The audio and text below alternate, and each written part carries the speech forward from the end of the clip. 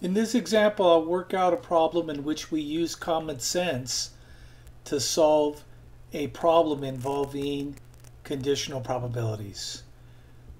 The problem states the following. A bag contains 10 red jelly beans, 9 green jelly beans, 6 purple jelly beans, and 11 yellow jelly beans, 4 black jelly beans, and 10 orange jelly beans. If a jelly bean is selected, compute the following. Part A is saying the jelly bean is purple given that it is not red or green. The condition in that case is not red or green. Part B, the jelly bean is yellow given that it is not orange. Well, using common sense, we can focus on our condition. So the condition for part A is that the jelly bean is not red or green. Well, how many jelly beans are not red or green? Well, let's count them. We have 6 purple, plus 11 yellow, plus 4 black, plus 10 orange.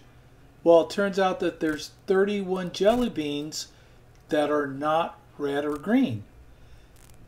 Of those 31 jelly beans, 6 are purple. So the answer to this question is there's 6 chances out of 31. And we can use the same reasoning for part A.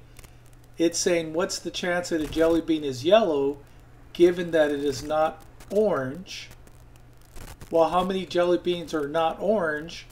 If we count them all up, we have 10 red, 9 green, 6 purple, 11 yellow, 4 black.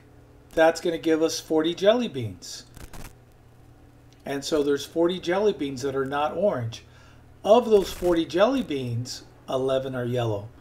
So the answer would be 11 out of 40. Thanks for watching this video.